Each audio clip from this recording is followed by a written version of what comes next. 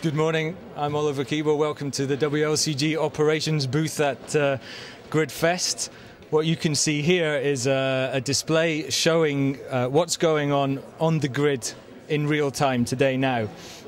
So a grid is a network which joins many different computer centers together so that the capacity for storage and the capacity to do calculations are linked.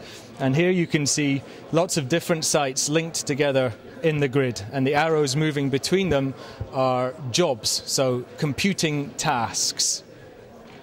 The information here is updated every few minutes in real time, and if we could wait long enough, we probably can't, you would see that as the world turns all the way around, there is a global presence for this grid. It's there in Europe, it's there in Asia, it's there in North America, and many other places besides.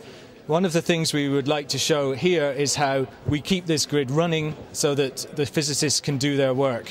And what you see here is the grid operations who check for the good running of the grid, and they intervene if they find problems. And I think David can explain a bit about that. Hello, I'm David BOUVET from Lyon, and I'm operating on the grid. And here you can see what grid operators are doing. They are monitoring the grid side to see if everything is working, and with different